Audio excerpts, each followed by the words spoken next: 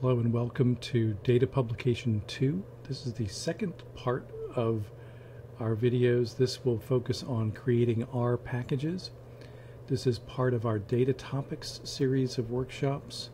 I am Ryan Womack. I am the Data Librarian at Rutgers University Libraries, based in Alexander Library in New Brunswick. All of the links for this series will be in the description below. This LibGuides page for the Data Topics series is a jumping off point for everything that we're going to be talking about. The Data Publication 2 workshop has its own page. There is a GitHub repository for all of the Data Topics materials, and you can go here to retrieve any of the files that we're talking about. But I am going to work from the presentation website version, and if you go there, you'll see the part that we covered in the first section about public external data repositories runs up through here where it says fair sharing, and then the R package creation part is down at the bottom. That's what we're going to do now, and this is much more of a hands-on thing. We're going to walk through commands useful in package creation, and this is really my extracts from the R packages book. I don't claim any originality to this content. The R packages book by Hadley Wickham and Jennifer Bryan covers what we're going to cover here, plus a lot of other detail that is very useful for actually getting set up. In particular, we're going to do a kind of version of what's in Chapter 1, which they call the whole game, which really runs through the main components of setting up a package. And we're going to do that run through in a slightly modified version. But just letting you know that the book has all this material. If you prefer to work from the book, you won't really be missing much if you skip this presentation. But if you want a quick kind of intro to this content, this presentation might be useful for you. So I'm going to work from, as I said, there's a few versions of the material that you can pull. I'm going to use the rpackages.r file, so you could save that. That's the R commands that I'm going to execute. If you prefer to have the marked up document files, R Markdown or Quarto formats, you can pull those. And for the purpose of this presentation, I am going to use the rpackages.r in RStudio, but I'm also going to be referring to the web version of the descriptive material. That's also available in a few formats, so you could, if you prefer to grab the PDF, you could do that. If you prefer Word, you could pull that. I'm going to use the dark HTML, which is typically I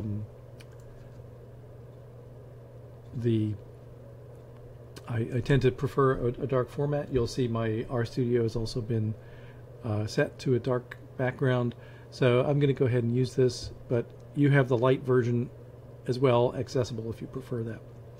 And it's easy to toggle back and forth between those. Okay, so this content is the same in all these documents. It's going to describe what we're going to talk about, but I am going to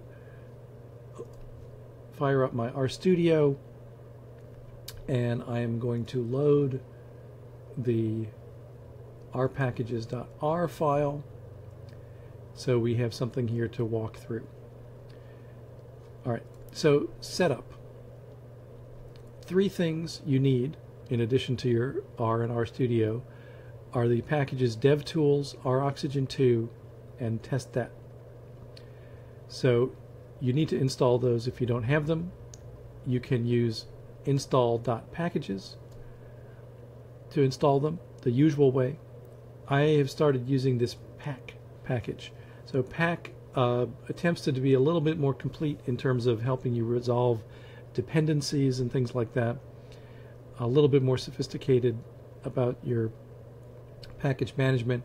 So the code example that I'm showing is first installing pack, which you do have to do the old way, install.packages, loading the pack library, loading pack using the library command, and then using pack's version of install command, which is pkg install, to pull these in. Now I've already done that on my system, so I'm not going to rerun those commands. But once those three things are installed, you will have to activate them in your work session with the library command. So I'm just running lines 17 through 19 on my screen in the R code file. Library dev tools, library R oxygen 2, library test that. Okay, these are going to provide a number of our useful functions that we need to create our package. Just as a warm-up, we can take a look at the package version to confirm that we've got a current version of DevTools. We can also use DevTools to run the session info command, which kind of gives a complete snapshot of your system. What are you running, what version of R, what version of RStudio, and what versions of all of the R packages that you've got going are. So particularly before you jump in to develop your packages, make sure that you are running the latest versions of these three packages, and you're running the latest versions of the packages you need for the one you're creating. And it might be a good idea to actually save this information about the session info in case you need to refer back to it. Like, I set up my package using this particular setup. It's a useful thing to have around sometimes. All right, so we're going to create a package. A package is simply a directory that contains, kind of a structured content. And in theory, you could manually create the whole thing with a text editor. However, there are a number of useful helper functions, so please take advantage of those. One of them is the create package function, which you will use to create your package. Now, the package name, let me go over here to talk about the naming conventions. Packages that go onto CRAN have to only have letters, ASCII letters, numbers, and they can have a dot, but it's really recommended don't use a dot, because a dot makes whatever you're typing look like a file extension, and it's really not recommended. So essentially you should have a very simple name that starts with a letter, and it can use what's called camel case to indicate word breaks by using capitalization. That's what I've done here with this little capital P package. And your directory that the package resides in will have the same name as the name of the package. It's important to think about that name of the package. That's the one thing that really can't be changed later once your package starts to get adopted. And it should be descriptive. It shouldn't be confusing to people or seem like some other packages out there in the workspace, in the CRAN universe. So you need to kind of look at the landscape and think about something that will have some staying power and not confuse people. So, okay, let me go ahead and run that create package command, and you'll see what happens is it has outlined a number of steps. It has created all this stuff, written a bunch of files, and it has opened, this is the critical part here, it's opened that new package directory in a new RStudio session. So you saw the RStudio flash there. It's basically a second window that's defaulting to this little package directory. Now I'm going to leave this, actually I think I won't. In testing I was leaving this window open. I think I'm safe. I'm going to close the old window and just recall that we're now in a new R session. We're starting almost from scratch, except that we have our little package directory, and you can see some of the skeleton of files that it's put in there. The git ignore, the R build ignore, the R history, the dot files there are kind of system settings that we typically don't need to mess with. If you want to read more about those, you can consult the R packages book. The R project file, the little package.rproj, is a place to store kind of settings related to the project. It's a little thing, but it, basically you don't want to get rid of that or mess around with it too much unless you want to change some of these options. But that's an RStudio thing that helps manage the files. The remaining pieces, the description, the namespace, and the R, are content that we're going to customize to create our package. Now, we need to bring some things back in at this point. We need to load our R packages R code, and we need to reload those 3 packages with our library commands, because this is a brand new R session, so we just need to kind of get back to where we were. Okay, so now I've reloaded those packages. I'm up to line 39. I'm just going to, out of an abundance of caution, use the proj set command to make sure that the active project is set to this directory. That's often taken care of for you, but there's no harm in just double checking it. So the command for that is proj set. And now we have another setup command that you would just run once at the beginning. That's the use git command.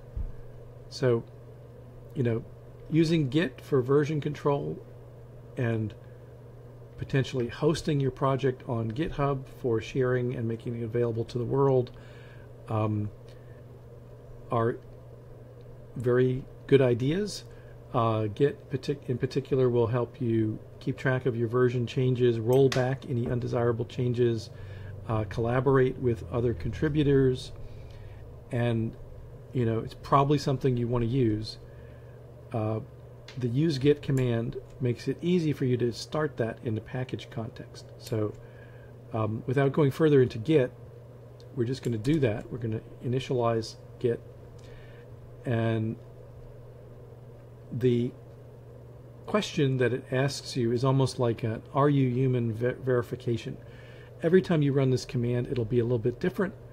The yes answer might move around. It might not be the first, second, or third. It can move, but you want to read this and you want to answer the thing that basically means yes. So here I'm going to say, for sure, I do want to commit, meaning to track these new files that were just created. These files have not been tracked by Git up to now, and I want to start doing that. So I say 2 for sure. And if I was starting long-term development on a project, I would agree to this second question as well. And I would then have to restart RStudio and load my libraries again. Since this is just a demo, I'm not going to do that. So I'm going to decline here, but in practice you should agree for a long-term project. I'm just saving some time by not rebooting my RStudio yet again. All right, so what is a package all about? A package is usually about sharing code and or data. And just to refresh you on how our functions work, I've got a couple of functions here. One I call funky add. It is a function that adds whatever 2 numbers you put in, and then adds a 1 to it just to throw the addition off a little bit. The second is called random add, which does the same thing. It takes 2 numbers, but instead of adding 1, it adds plus or minus a random integer. based on the normal distribution. And when I run those lines of code up through line 56, I can see that those things appear in my workspace. These are things that I've manually added. They show up in the top right in my list. And when they're there, I can run them and get results. Every time I run that random one, I'm going to get a different result, obviously. And this is how we are normally coding in R on a day-to-day basis. But for a package, we want to do something a little different. We want to create a permanent version of the function that's actually going to reside in this R directory in the package down on the bottom right. And we could manually edit a file, but again, we have little helpers. So the use R function in line 63 helps us to create that special R file. So I say use R, the name of the function, funky add. Basically, it's popped up. This is going to be a text file ending in .r, and in the file, I just want to put my function definition. So I copy that function, paste it here, save it. I can then close it. I'm going to do the same thing for the random add, and copy random add, the full specification of the function, including the assignment operator at the beginning, right? Random add arrow. And of course, this can be any function, any very lengthy function with a lot of steps and conditional checks and things, whatever you like. The whole point is to automate the stuff that you're doing regularly that's a little complicated. Once we've done that, if we peek into the R directory, we'll see, okay, those two files are now sitting there. I'm going to now remove the global funky add and random add, just so we kind of go back to our default setting. So line 68 and 69 take away the functions we manually added. Okay, so now if I say funky add 2 and 2, what happened? It can't find a funky add. We don't have funky add active in the workspace anywhere. But we can get it from this packaged version. The way we do that is with the command load all. Load all is a command you're going to use a lot if you're doing package development. So just again, out of caution, I am going to make sure that I am still sitting in the right directory, that I'm not going to load anything unexpected. So I set the working directory to my directory. I set the project directory to my directory. I should have mentioned at the beginning, this is just my local path on my system. This is the one piece. If you're running this code, you're going to have to edit that. You change that to the directory that you want it to be. Change it to your R directory on your system using the syntax conventions of your operating system. Okay, I did that just out of caution. I'm going to now load all, and because I'm sitting in the little package directory, it says, okay, you want to load little package. I can see that this is a package directory, so I'm loading that. And now I can try to run a funky add, and I'll get a result because it has loaded all of the functions. Whatever you put in that R directory are going to be active functions for your package. So that's really where the action is at for your functional code.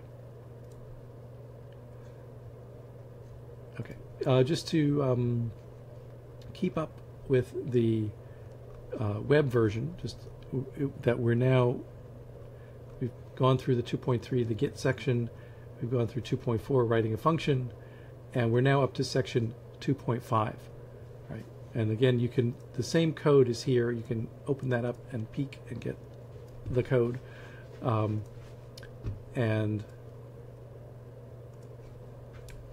Let's see. So I want to go back over here. The check function is one also that you're going to use over and over again while you're developing a package.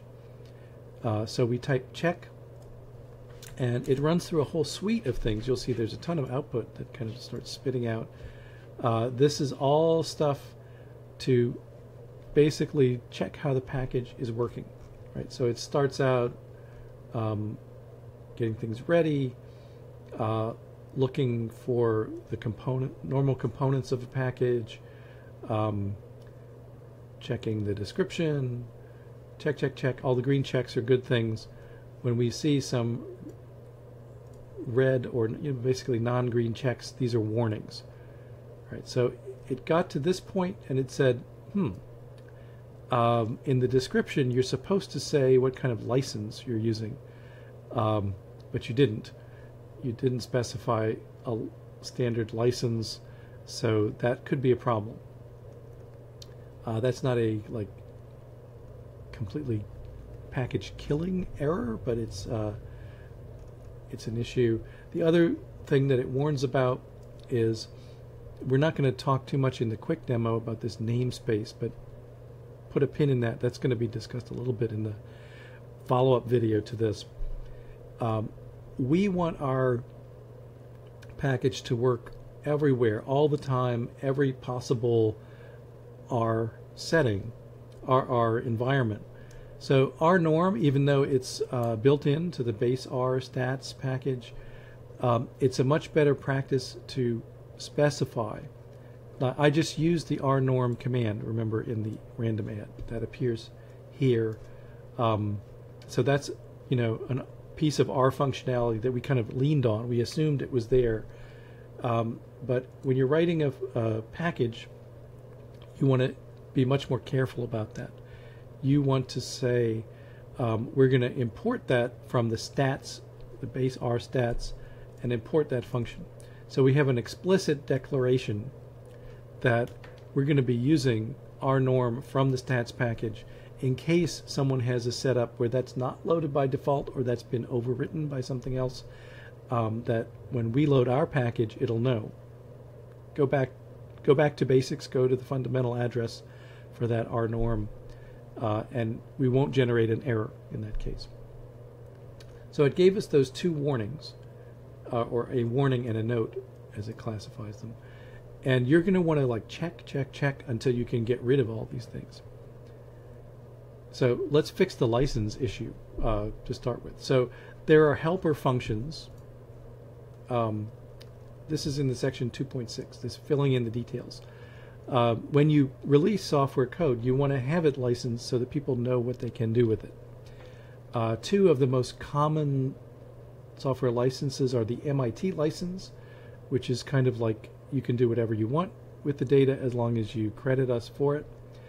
The GPL license is a license that says if I'm making my data or my package is publicly available and open source, and if you use it and you release new software built on it, that software source also has to be open source.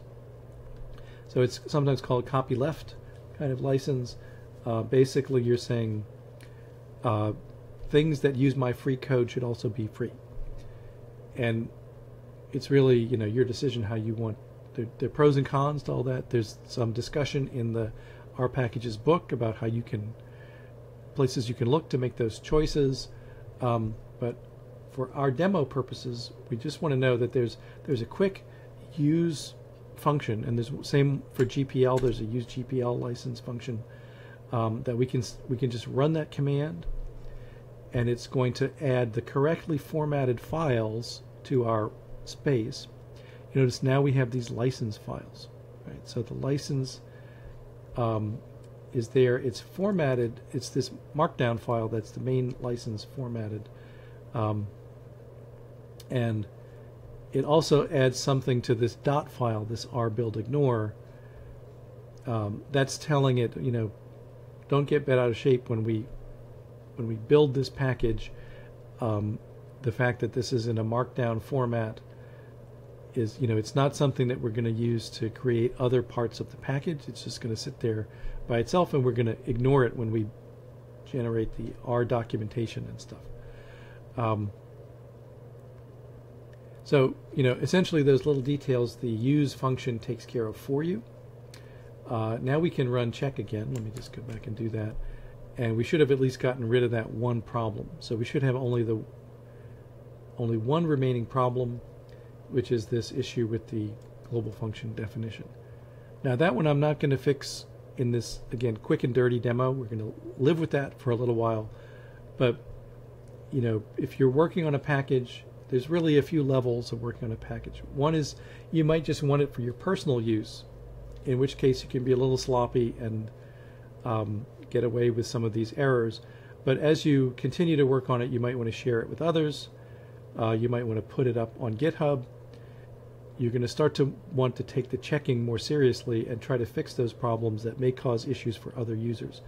And certainly if you want to have your package officially accepted as a CRAN package and made available globally for anyone to discover and get credit for it, and that's wonderful, you're going to have to pass all of these checks. And the tests, which we'll also talk about. Okay, so we have started to fill in some of these details. Another detail is that we want to, when we're in R, we normally have this access to help, right? If I say R norm, question mark R norm, I get a pop-up help window of, what are we looking at? What's this this function about? How do I use it? What kind of arguments does it take? And so on, right? So how do I get this? And this is something that you will have to have if you want your package to be accepted on CRAN. You want this description to be there. You also want it to be there for basically anyone else to use, or even so that you don't forget how the commands work. This is a big piece of it. How do we get that? Well, again, this is a text file that's going to sit in our directory. It's actually in this man folder. That's the manuals or the manual reference for things. We could create these by hand, but again, we have a helper function, a helper way to do this. This is a little different. Okay, so for every function, I'm going to want to go into the file, the r.r file, and I'm going to use a little trick. I'm going to just put my cursor in there, usually safer to put it at the beginning, go under code, and say insert R oxygen skeleton. So this is kind of midway down the list of things you can do under code in RStudio. This is again like where RStudio has this helper stuff, right, that it makes these things a little quicker than they would be otherwise. All right, so all this stuff that begins with a comment symbol is going to be processed by R oxygen, right? This is why we loaded that package. And it's going to spit out a well-formatted documentation file. So I have these @ statements to define different fields, right? So @ examples, I can say, funky add, and here's, you would just put in like sample code, right? How do you type this function? What are things you would typically do with this function? So I can put in an example. I can explain. It did, it looked at my function and said, I see 2 parameters. So it filled that information in for me. I can flesh that out a bit and just say something like a number, another number. What does the function return? Numbers added together plus noise. That's one way to look at it. At export, typically you don't mess with that one. You just let that one go. The title, also we can edit the title. Funky edition, right? We do something like that and then save it. And now if we run the command document, this is another, like load all, like check. This is something that you're going to be running a lot when you're working on the documentation. You say document, and it does two updates. It updates the namespace, and it updates the manual man directory. So in the man directory, we can now see there's a thing called funky add, and it essentially put this into the correct format. So you can see the raw format has these kind of tags for, you know, what goes where. So the name of the function is funky add. The title is funky addition. And we could, again, as I said, we could edit this manually, but usually you don't. It's easier to learn the R oxygen syntax, which takes care of a lot of the little details for you. And you can then kind of concentrate on the main elements. So we have this file. We have our namespace, which has said, okay, now we've got a thing called funky add that we want to export and make sure it's available to people. The namespace is where we're going to list the functions and packages that are independent packages that are part of what we're building. All right, so now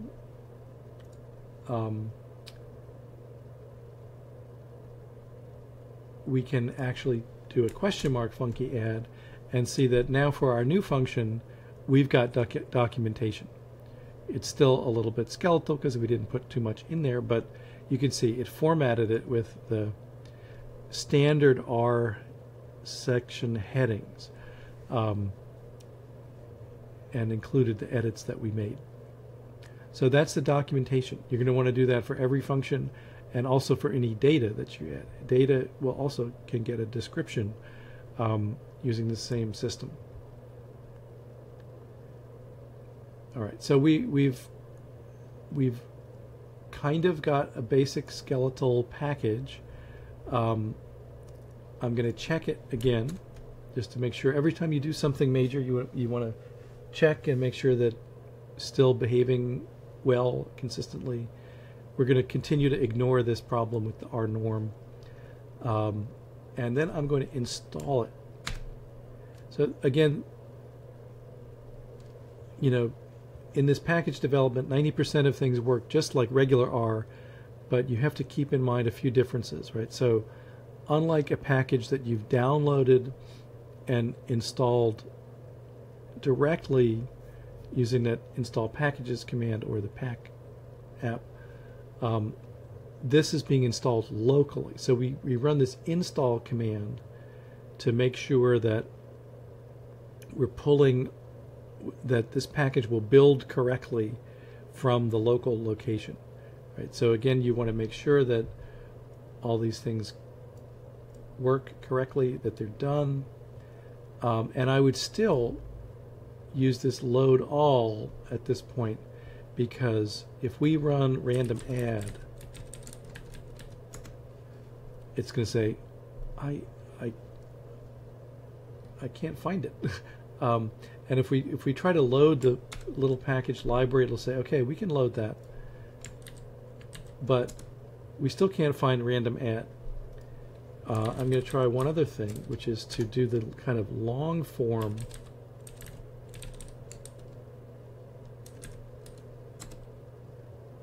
And you see what happened here, right? We worked on funky add. We worked on funky add and we exported it. We did not do that to random add. So random add is not an exported object. So R is still not finding it. So this is all to kind of say the library command won't work as you expect it to for a package that's under development, that's really not complete yet. If we do funky add, that will give us an answer because that function was exported. But if we've got things that we haven't finished working on yet, we're going to want to do this load all. And so load all will essentially kind of ignore some of the more formal requirements of the full install plus library process, and it'll just grab everything that's in that directory. And now random add works. So I hope you can see a little bit from that example, like you just have to be careful with these packages under development. And this load all command is your friend, but also be careful with that, right? Because random add, if we're just testing out random add, we want to get it in with load all. If we're trying to make sure that our package is going to work for final installation, we don't want to use load all at that point. We want to make sure it works with the install command. And that's where every single function that's talked about has to be exported, has to have documentation, you know, like you got to be complete about this. The final piece of the sort of package building process is this testing. So and I'll just talk very quickly about testing here. The use test that function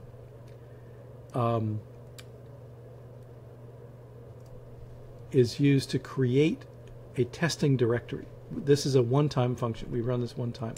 Let's say use test that, and we get a few messages that now a tests directory has been opened up. Okay, inside the test directory, we can have code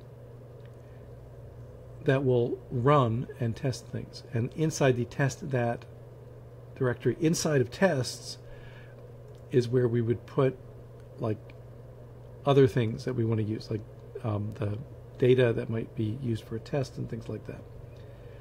Okay, so if let's say, okay, I want to write a test for funky add. Let me say a word about why do we want to test.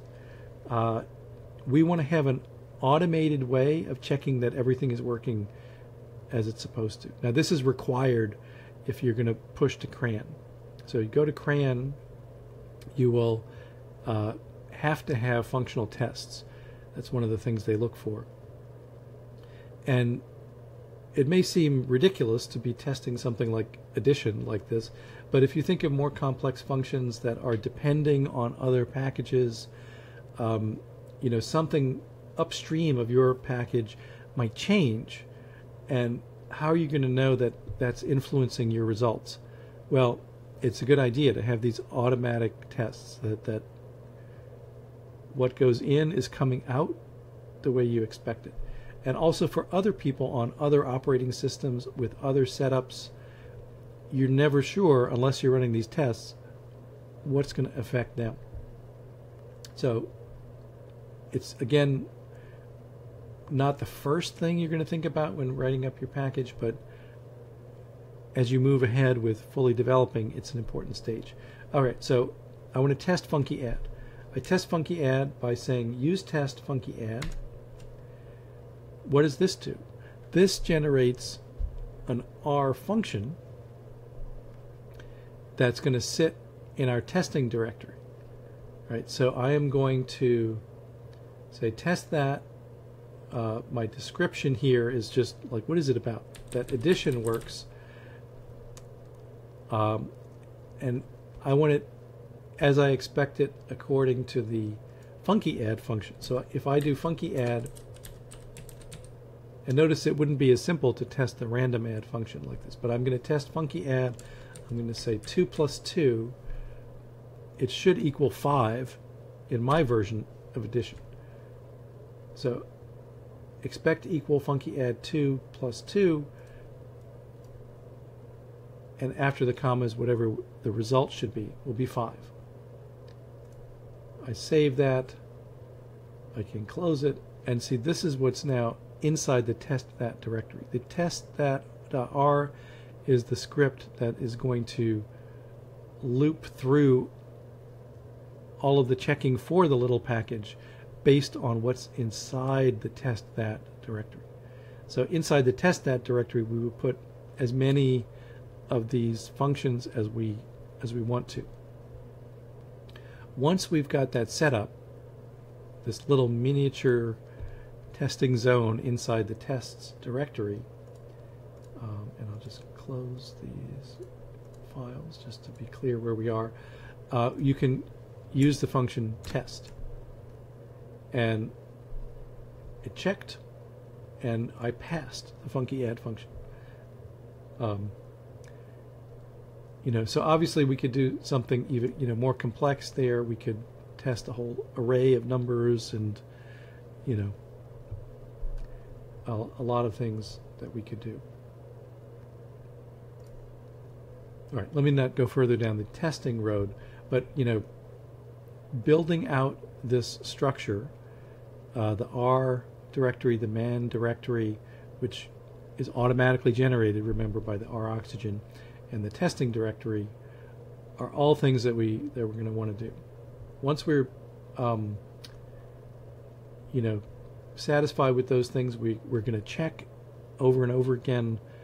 And there's one other piece that I didn't really cover, is this description. So the description is also just a text file. This one we can just go in and directly edit it. So I can change the, we don't want to change the official name, the CRAN R name of the package, but we can have a kind of subtitle, title a small package for demo purposes, something like that. Here you can add your author information or multiple author information. There's instructions in the R packages book about the various formats that we could do with this. I'll just say Ryan Womack at example.com. Just leave that. The role, I'm the author and creator. There are other abbreviations for things like funder and things like that. The description of what the package does. This package is pretty useless. Maybe we would want to warn users, don't bother to download this. It's just a testing thing, but that's normally where you're going to really have a paragraph or two about the full functionality of your package. The other things are a little bit more technical. You might not want to mess with them, except that license, right? That's the specification right there where it says we're using the MIT license, and it's located in the file called license. So once you're done with that, you can save it. And I'm going to go back and check.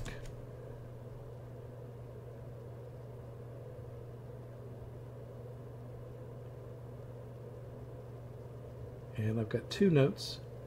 My description field should contain one or more complete sentences. So it's actually attacking my syntax here.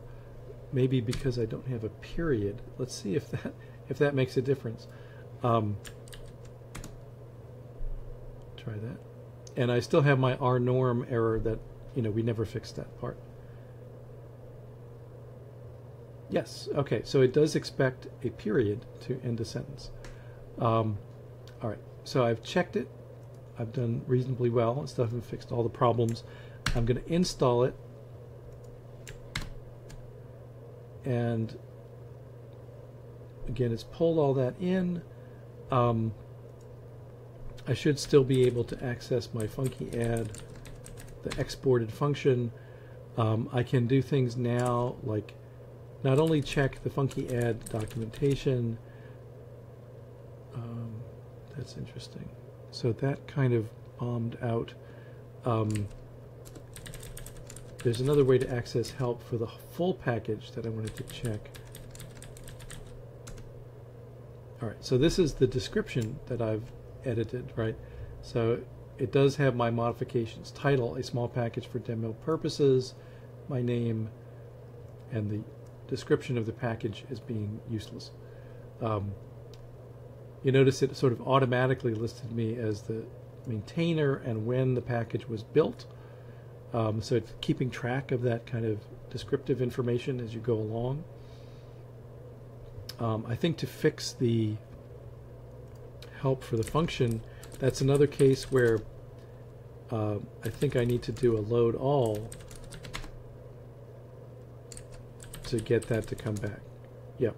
So again, little pieces not quite all in place for final export. But this is as far as we are going to go in a short demo. But this is basically how it works.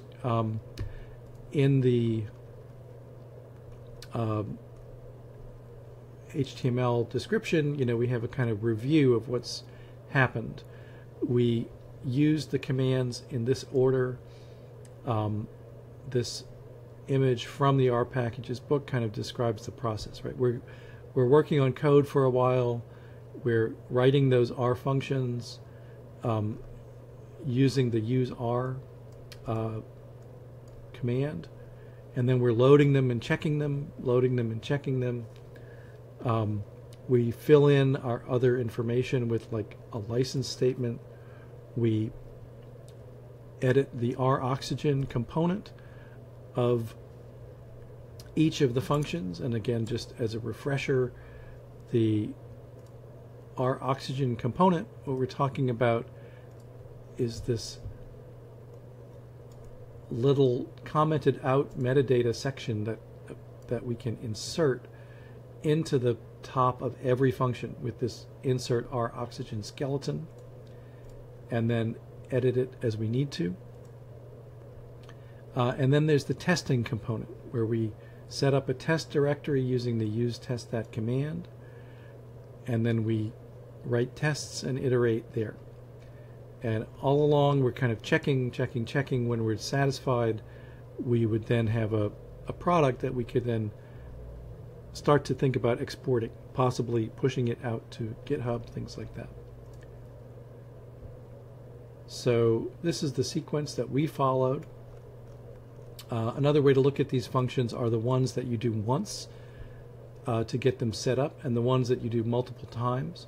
So create package, use Git, use MIT license, use testat, use GitHub, and use README. We didn't talk about those, but those are helper functions for if you want to create the kind of README and structure that's expected for a project on GitHub. So those are very useful. We didn't demonstrate those. But each of these is used as a one-time setup to create the main components of the package. We use things like use R, use test, and use package to make sure that we're correctly importing and referencing dependencies that are required. And throughout, multiple times while you're doing this, you're loading all, you're revising the documentation with document, you're testing, and you're checking. Right? So these are like things you do all the time to kind of make sure things are going smoothly. All right, so we're going to stop this recording here and do another part that's going to talk about section 3, which is more from the book R packages. Some of the other things you want to think about. This is not going to be a coding walkthrough, but just a talk through of a few of these issues from section 3 of the documentation. So thank you for your attention. I hope to see you back for the next part, and I'm going to sign off here.